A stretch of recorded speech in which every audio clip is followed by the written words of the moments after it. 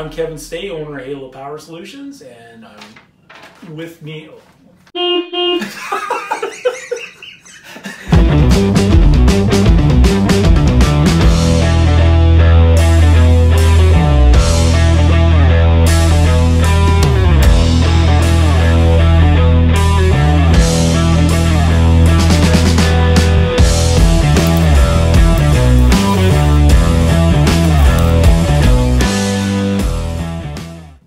Thanks for joining us again today here at Halo Power Solutions. I'm Kevin Staigh, owner and Master Electrician, and today I've got Bob Murin with me. And Bob, welcome to the show. What are we talking about today? Well, Kevin, come across these receptacles and they really stick in my mind of what can happen when you don't really know what's going on in your home with your electrical system. So Kevin, I'll just hand this off to you. And so we both can kind of look at it together. Look at these. Isn't that amazing? They're just burnt to a crisp. And it's something that's, I think, has been around in a building for a while, but it is amazing that it actually got hot enough that it. Yeah. Look at that. It's curved. It's curved. It's curved. It's completely deformed. It's melted. It's melted, which means it got to a temperature, and you can see at the back. I don't know how well you can see it from the camera, but it's really burnt here, and so it's got very, very warm. And I guess really what it boils down to is what really caused this is kind of the quality of installation. Would you agree, Kev? Yeah, I would. These plugs have been what we in the industry would call them backstabbed, where they've got a quick connect in the back, and the wires can be just pushed right into the back, and it makes an electrical connection. But time and time again, we see these connections fail, especially when they're under a heavy load. That load, typically, in my experience, has been space heaters. And what have you ran? Well, that's the same thing. You know, as soon as you said space heaters, triggers to last winter when it was really cold in a couple of weeks there. And, the consumer doesn't really understand, a typical consumer doesn't necessarily understand what is involved when you start putting, like Kevin said, a heavy load. And you know, a heavy load like a heater put into a room and it's not attached with the proper size of extension cord, and I'm sure you could add to that. Yeah, we typically see it, especially in Sherwood Park in the older neighborhoods. Cold basements in the wintertime. So yeah, you run over to Home Depot, you pick up a couple of electric space heaters, you plug them in, the basement's nice and warm. But what you don't see happening behind the wall is that due to the huge power draw that those heaters consume, it really starts overheating these old connections. And when you've got a plug like this one, this is probably a 20-year-old receptacle. Mm-hmm. These connections have been stabbed in the back here for a long time. You can imagine how many times electricity has flowed through this old plug and really caused a lot of heat on it to the point that it melted it. And the homeowner didn't know until things started burning. I mean, this is probably one of the worst I've ever seen. I don't know. Yeah, well, it is. But Kevin, you just reminded me that it actually can happen that was in the wintertime, yep. But it can actually happen in the summertime. And I don't know, it just came to my mind. It was in my own home. The air conditioner that I had in the master bedroom is one of these air conditioners that you can plug in. The portable ones, yeah. That has a hose and goes out. They draw a lot of power. They do draw a lot of power, yeah. And I had it plugged in properly. I didn't have an extension cord. It was plugged right into the wall, and I noticed when I walked into one of the spare bedrooms, I could smell something, and I thought, what the heck?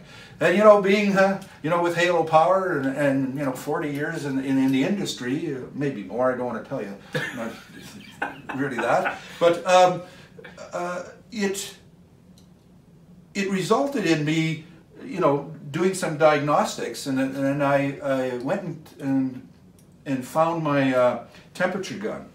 And so I just started going around to the different outlets in the spare bedroom. Mm-hmm. And I realized that, wow, this thing really was a lot hotter than the ambient wall around. And so I pulled it apart, and just like these, the wires were not wrapped around each screw. They were stabbed in, like, what do you call that again? Stabbed in the back. Stabbed in the back. Yeah. And what happened, or what was happening is maybe a better way of saying it, is you have your power panel that is connected to a number of these. So the power panel in this case, the wire from the power panel came to this plug in the spare bedroom and then worked its way over to the plugs in the master bedroom. And the load in the master bedroom was actually going through this plug. And a lot of people don't really understand that. They think that each breaker is isolated to this, but no. You can have a number of loads and they can add up.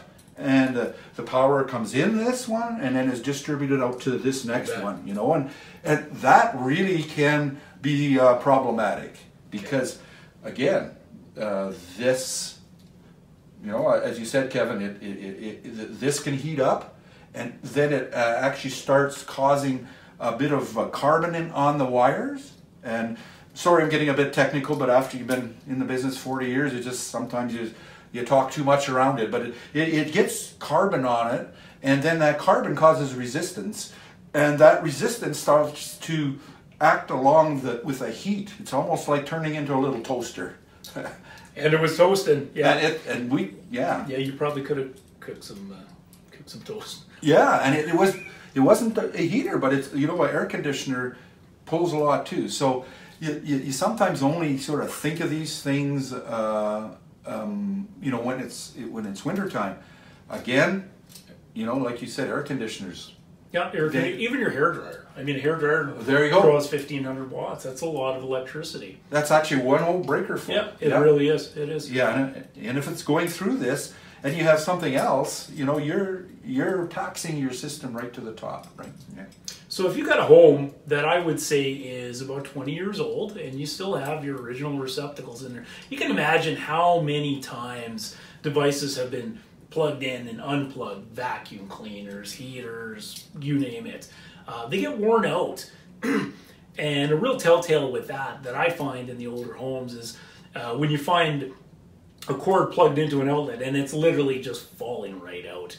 And it's a real safety concern because with that loose connection in here can also cause heat, which can result in something hopefully not as bad as this, but this is an issue that can definitely pop up. So one of the services that we offer with Halo Power Solutions is a receptacle upgrade throughout your home. And it's really a great, it's a great upgrade because not only does it make your home more modern with the new style receptacles we put in, it's also safer because whenever we do a receptacle upgrade in your home, we use what are called the tamper-resistant receptacles. Bob, what is tamper-resistant? Well, tamper-resistance gives you another step that you must go through before you can put something inside a receptacle.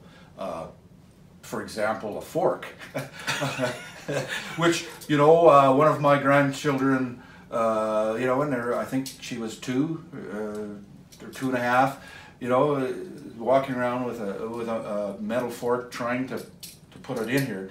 Well, back in the old days, we would put a little piece of plastic, and you'd have to, block it off. Yeah, the childproof. The childproof. I remember. And then when you had to use something, then you had to peel the plastic and pull it off. But now, with technology, they've come with something much better. Yeah, the tamper resistance are great. Yeah. Because the way they work is they have a mechanism inside, and it needs even pressure on both of the slots of the outlet for something to plug in.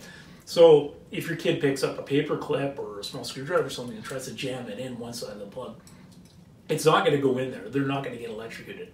Unlike the old days or the not too long ago days where that is a very real possibility. And I mean, even in my own home, Bob, it was built in '95, and we just recently upgraded them because, a 20-year-old home, and we still had the plugs that were non-tamper resistant. they're dangerous for little kids, grandchildren, that sort of thing. You know, the interesting thing about doing a video is we're staying to topic, and it's so nice to be able to share things with people that can make them safer. And not only that, and maybe more effective and efficient, but you know, you take your car in and you spend many dollars over the length of you own a car. I mean, I have a Ford, and I'm not, you know, flogging Ford by any chance, but I just came to my mind that I take it in and it gets its maintenance done, and it's, you know, you do it on a regular basis. But the interesting thing about electricity, because it's so quiet, you don't even know it's around, and you're not getting anyone sending out notes that you should come in and change your oil and stuff. But you know, like you say, Kevin, as time goes on, everything really needs maintenance. Well, thank you for joining us today, Bob. Always a pleasure. And be sure to check out our website, halopower.ca, and we'll see you in the next one. Check out our website at halo